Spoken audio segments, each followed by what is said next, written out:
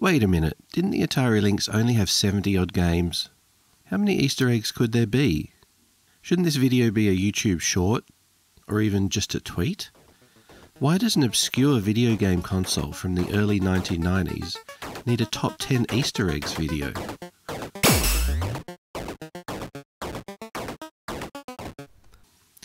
I'll be mostly using emulation in this video. My favourite way to run Lynx games is on a PlayStation Vita running RetroArch.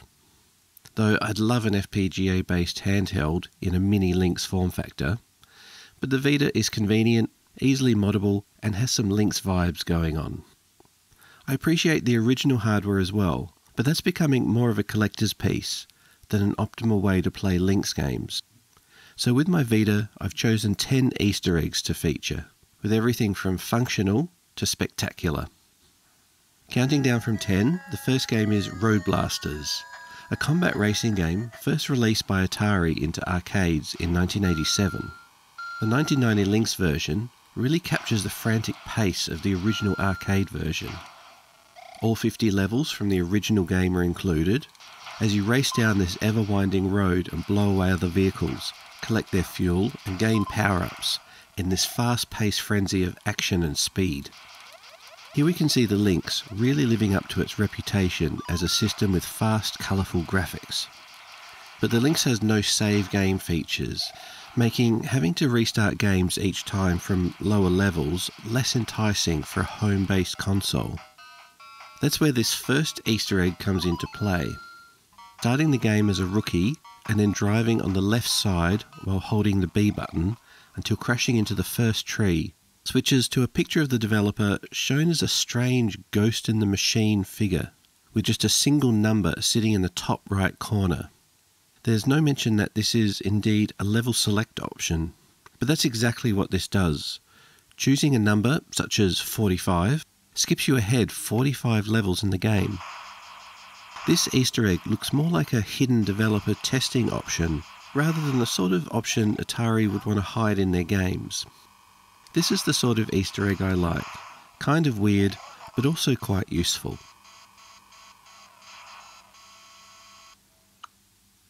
In ninth place we have Hockey, a beat 'em up and fighting game in which you punch your opponent while occasionally playing a game of hockey.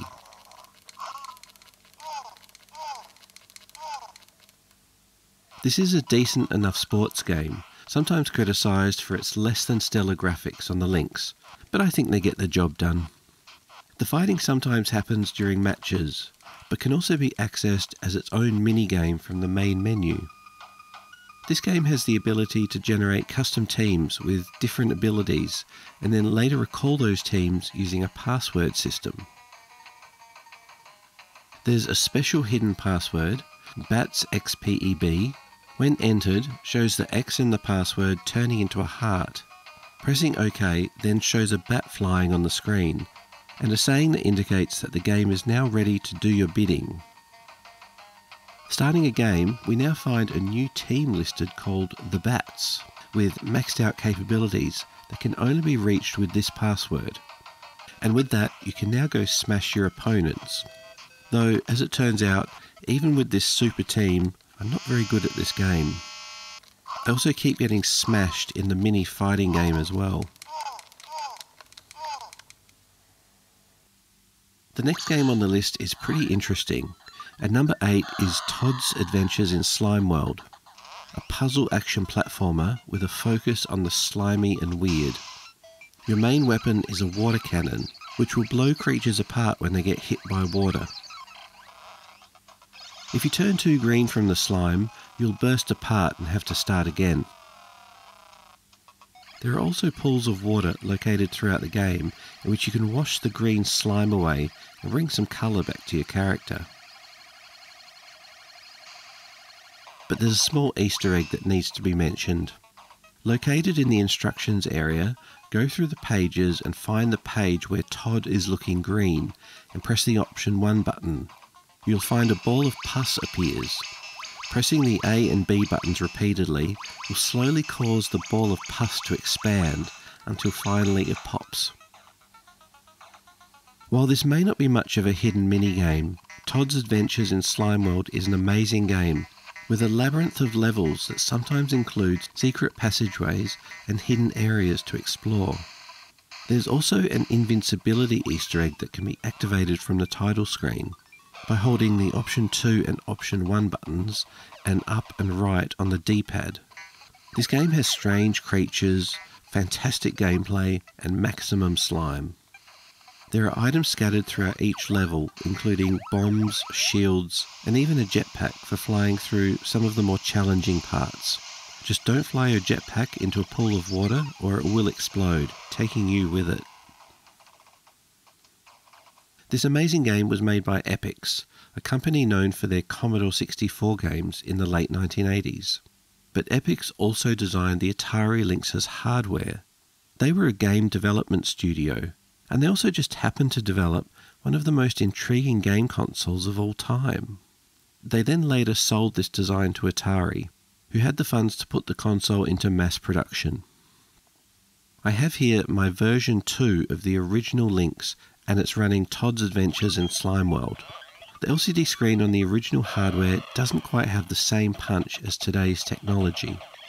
But this was 1987, it was handheld, it was colour, and it was amazing. Doing a side-by-side comparison shows that RetroArch, running on the PlayStation Vita, does a great job of running Lynx games.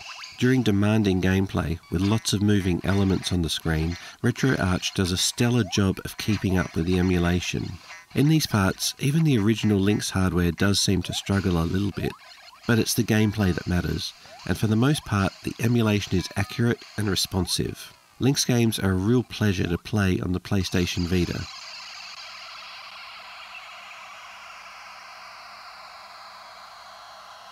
Staying with games from Epyx, at number 7 is Blue Lightning, another Lynx exclusive release and launch title for the system. The game is a graphics powerhouse and an awesome gaming experience. Epyx, as the original Lynx hardware designers, really understood this platform when it came to developing games for it. This is easily one of the top games for the Lynx. So what kind of Easter eggs did Epyx include here? On the Canyons level, if you decide to activate your afterburners just as you're flying into the canyons, you'll get the You've Got Guts bonus, which will give you a huge 30,000 extra points. And if you make it through that alive and activate your afterburners in the second set of canyons, you'll get the even bigger 65,000 point lunatic bonus. And the game will tell you straight up, you're crazy. There's a real oddity in this game as well. On level 7, when flying at close to maximum altitude, towards the middle of the level, something odd appears in the sky. In the middle of nowhere, you'll find 2 runways, just floating up there amongst the clouds. You can't land on them, and they appear to be an unintentional glitch in the game. Though Atari did include this weird artifact in their internal Lynx Hidden Tips book, which is where many of these Easter eggs were originally documented. This is the original book that was used to leak these hidden Easter eggs out to game magazines of the time. Epyx made some of the best games for the Atari Lynx, and the next is no exception.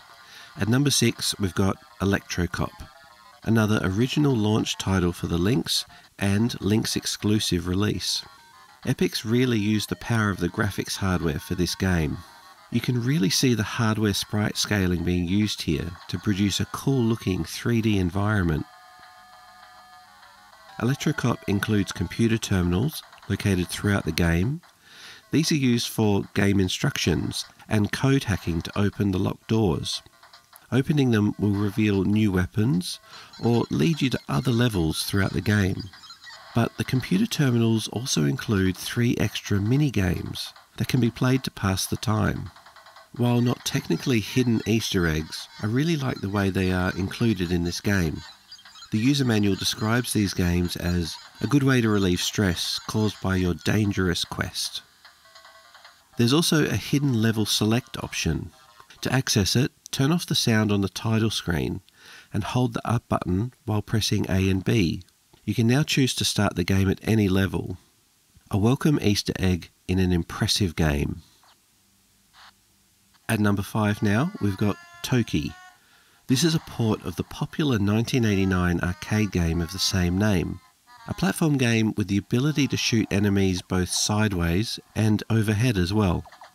This game was ported to the Lynx by the legendary Taito company. But you have to wonder, what was going on with the developers when you find the hidden Easter egg in this game? When the game ends and the continue option appears, with 9 seconds left, press and hold option 1 and the up button. Wait until the title screen and the developers' names appear. This makes the title screen go absolutely crazy, with all sorts of coloured lights and sounds. I mean, it's really weird.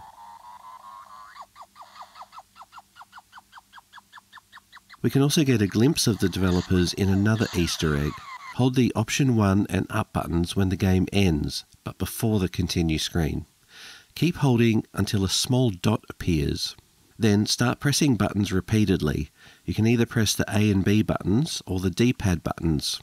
Press them as fast as you can and the dot will slowly expand.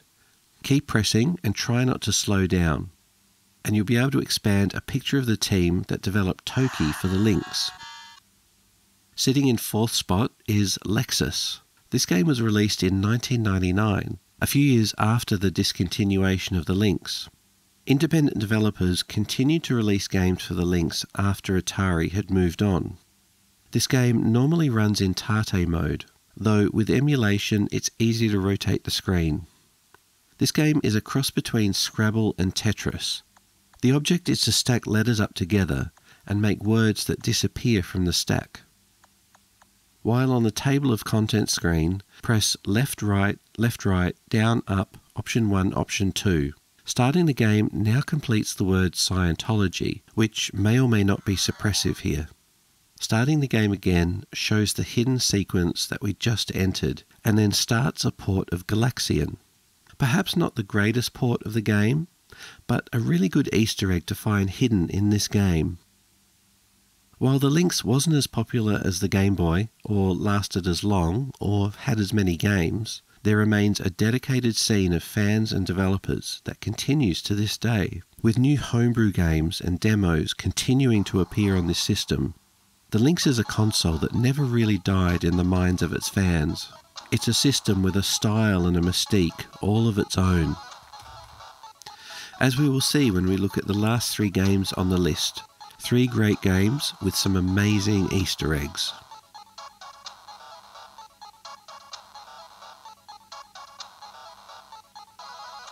At number 3 is Zalor Mercenary, a vertical shooter released in 1990. This is another of the great Epic's developed Lynx games, and another Lynx exclusive.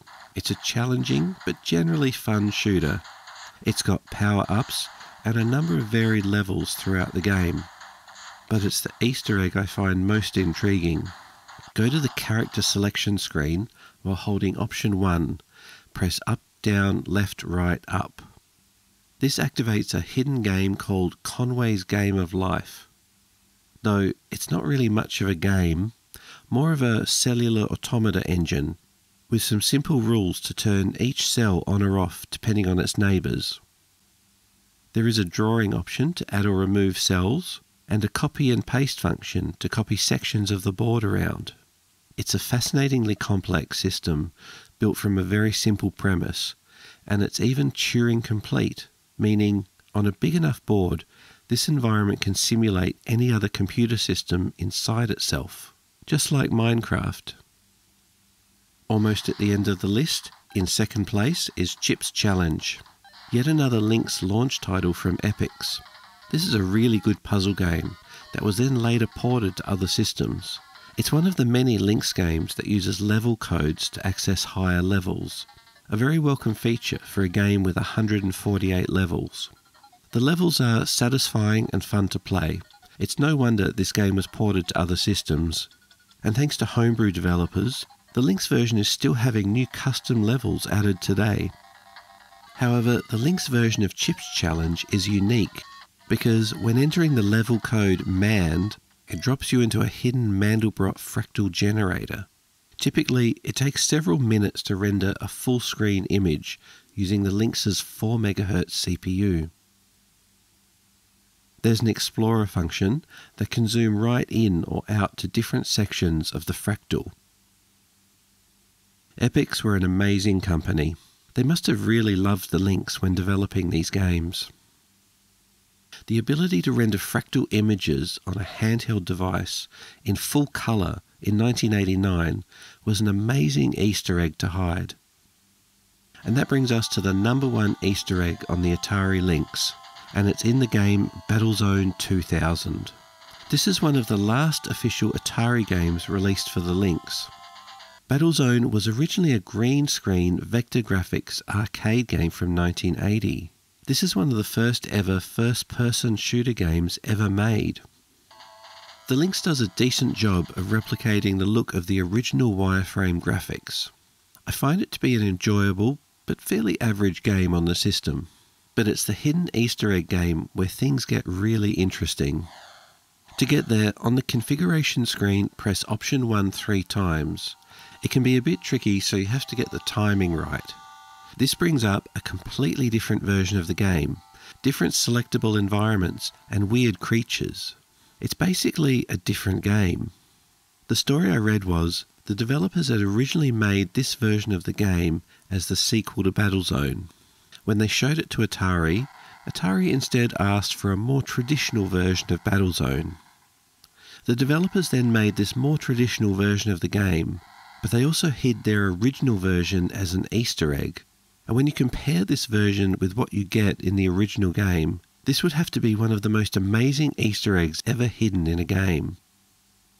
This Easter egg also includes the ability to play in multiplayer mode with other Lynxes connected together with comlinks cables, a feature that wasn't included in even the regular version of the game. Where would a top 10 list be without a special mention? And for this, I'm honouring the amazing Stun Runner. It's fast and intense, just like the original arcade game. The Lynx had the only decent port of this game, even compared to ports on more powerful systems at the time, such as the Commodore Amiga. Stun Runner is a hoot to play on the Lynx.